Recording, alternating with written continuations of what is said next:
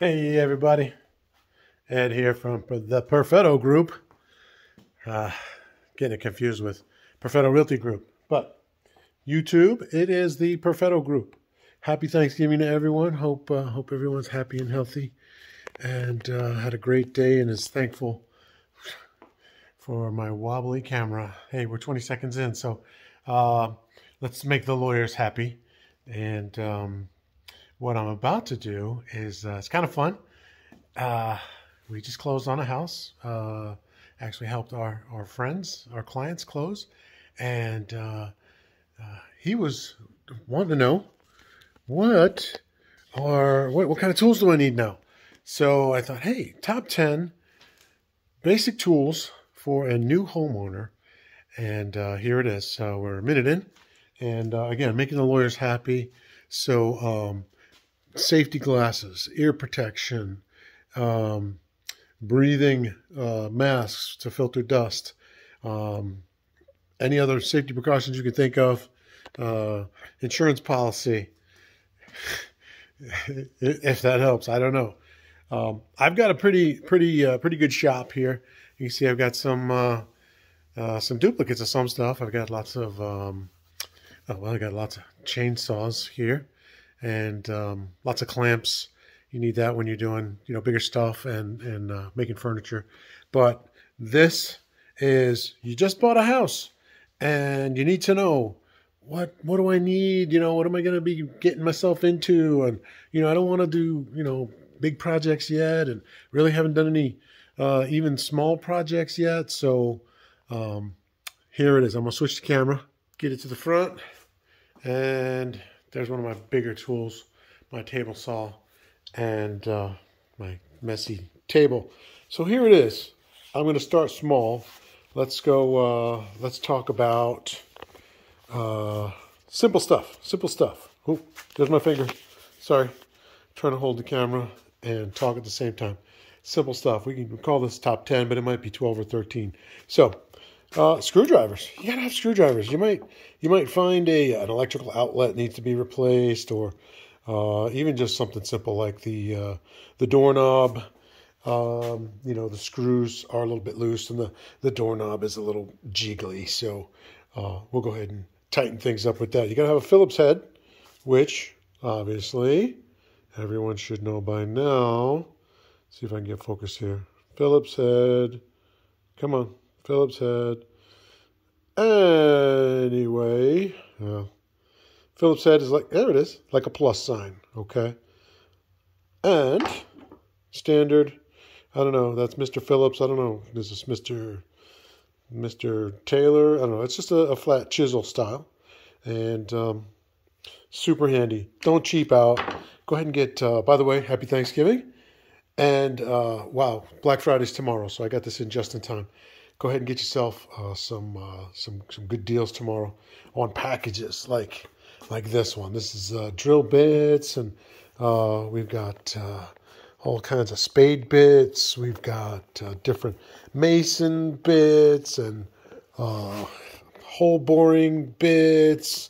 So these are really nice because you can get a lot of different tips for your screwdriver, as in these.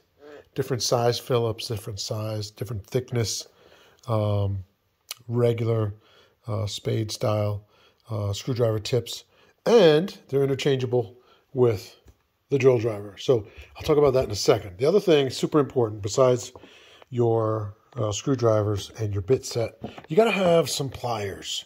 You don't have to get all four of these at the same time, although you can find them in a really nice package. Probably you can get each one of these. These are locking pliers, super nice. They lock, and all you have to do is turn it. You don't have to worry about squeezing. You can adjust it from the screw set in the back, and they open up with a little pressure on the lever there. These are really nice. They come in super big all the way down to tiny. They come in a needle nose also. This is a standard needle nose. So we're getting into tiny little places. And then turning.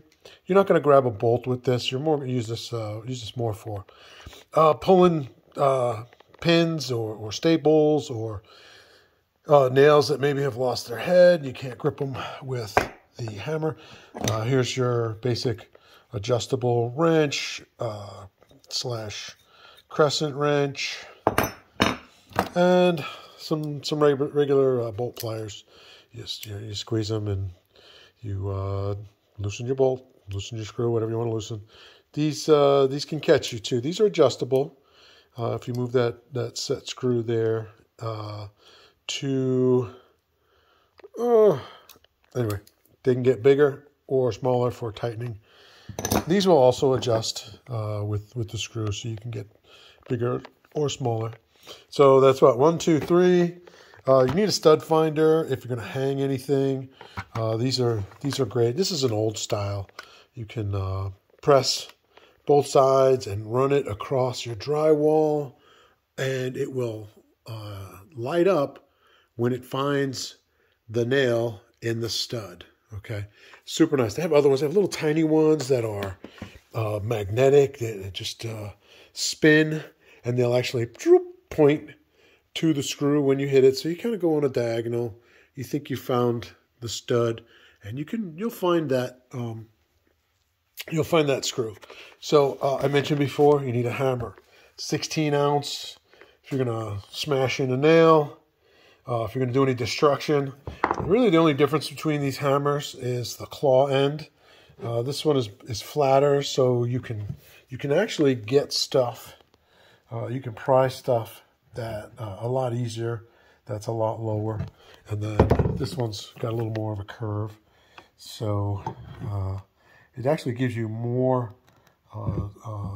distance with your pry. It'll pry it way up. Anyway, hammers, super nice, comfortable grips. Get a good one. I'm not going to say that any hammer is the same, but these are good hammers. Any big box hardware store, even the the cheaper stores are fine too. This is a great tool to have. Like I said, if you're doing any outlets or light switches or any type of you're going to hang a light or a ceiling fan, you're going to need one of these. Okay, this is your little electrical tool. Always find the breaker. Again, be safe. Find turn it on. Go find the breaker. Flip the switch until it turns off. Okay, then you can work. You can take the hardware off, and then you can get into the electrical wires. And you can see it'll cut different gauges of wire, and you can actually use that to strip the wire. If it's a heavier gauge, you can use these holes to bend the wire to wrap around the screws on the light switch or outlets. So, insulated handles as well. So super nice. I got 1, 2, 3, 4, 5, 6, 7. Super important. Even if you're not going to do electrical work, get yourself a decent tape measure. 25 foot. You can go smaller. You can go cheaper. I have about 8 of these laying around the house, in the car, everywhere. This is actually my favorite. I stole it from my son Anthony.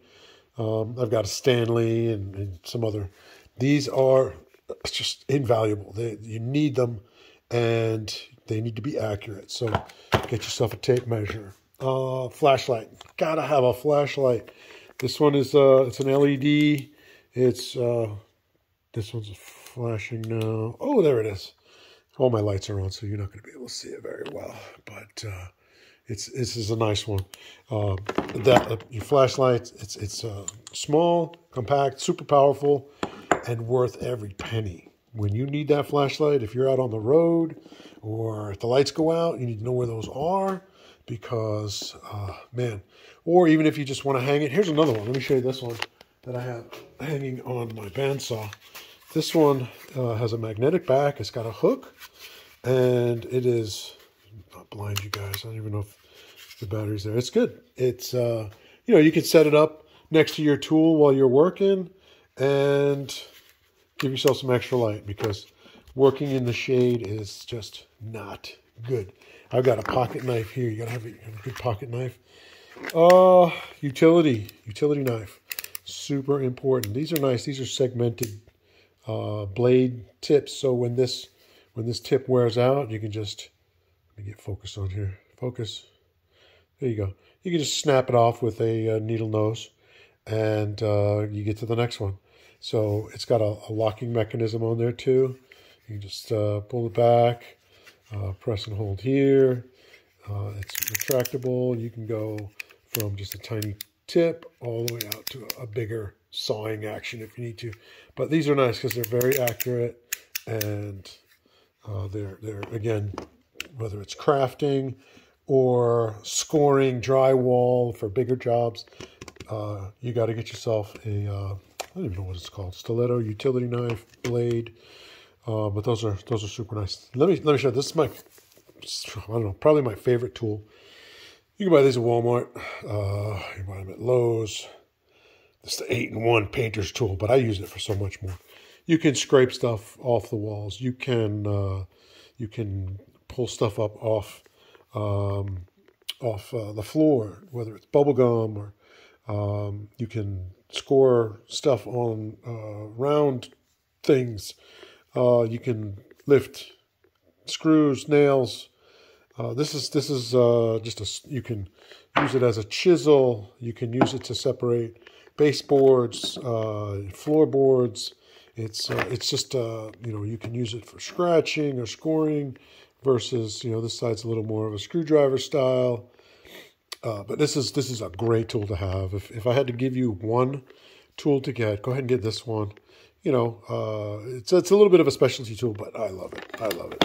Now, I want to talk to you guys about this one. We'll call this number 10. I think we're probably beyond that. But this one, again, you can use it for, basically it's a drill driver. You're going to either create holes or you're going to screw stuff in those holes. So I want to tell you about the chuck here. If you're using a screwdriver, you're going to turn it and turn it and turn it, and you'll feel the tension of the screw as it enters the hole. So it's super nice to do it by hand, but super convenient and faster to do it with your drill driver. So you can put it in forward or reverse. Right? This one is forward, reverse, and this chuck is interesting because if you just have, let's say a sensitive piece of wood, soft wood, or a spot where maybe it's the switch plate screw. If you screw it too hard, it's going to crack the plate. You don't want to do that. So you want to set the chuck low, and when you screw it, when the chuck senses the tension, it'll skip and it won't turn anymore. So it'll save you from ruining a piece of wood or whatever you're screwing into. Now, if you're ready to just, ram a screw into a piece of wood, you rotate this clockwise, to the higher number, and these usually go to 15. And this will drill a screw. This is, I thought this is 18, I thought. Let me see. Does I have it on there? Oh, is that 20? 20 volt. Okay, super nice fast charge. It's a DeWalt. It's a good piece. Good quality tool. And with the chuck set here, it's going to go. It's going to go deep and it's going to go fast. And if you're not pushing pressure on this, you could easily strip the head of that screw, because this is not going to stop. It's going to keep turning. So the other thing is you can have low speed or high speed. So when you're drilling the hole, obviously you take the bit out, you put the drill bit in, and you drill your hole. Pull that out, put your Phillips or your flathead back in by holding this, and you screw away. So that's how this works, and these are invaluable. You may not need one day one, week one, month one, but you're going to need one of these. They're about anywhere from 100 for the super cheapy to the 200 or even 300s like Metabo, Old Milwaukee, or Milwaukee. That's a beer. I don't drink, but those are that's a price range. And again, Black Friday, you've got some opportunities to buy a lot of these tools in packages for super cheap. The other thing I wanted to show you guys was my levels. Levels are so important. If you're going to do a quality job, you have got to have levels, okay? With the bubble, obviously you're going to read it. It's between the lines, it's level. One thing about levels is it'll tell you when the level's level, not when your piece is level. So that's something to think about. You may be flat flush to the piece, and the piece is not level. So you've got to lift it up and get it level. So that's a bullet. I guess you call that a bullet. It's a small one.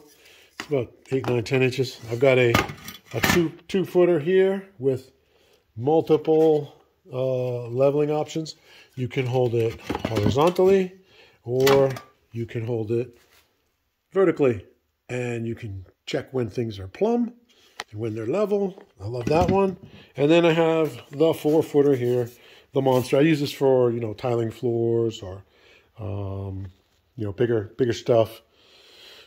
And this is great, if I'm checking walls or mailboxes. If I get a chance, I don't know, I'll probably use the 3-footer or 2-footer. But that is, let's see, what do you got? 1, 2, 3, 4, 5, 6, 7, 8, 9, 10, 11, 12. We'll call it 2 bonuses. I'm going to turn it. All right. Hey, so you bought a new house. You need some stuff. Go ahead and get those 12 things and be safe. Plan ahead. Take notes. Make a video. Start a YouTube channel. If you like this video, like it. Subscribe. Leave me a comment. Hit the bell. Hope everybody has a safe holiday. Enjoys the weekend. And we'll talk to you again soon. Peace.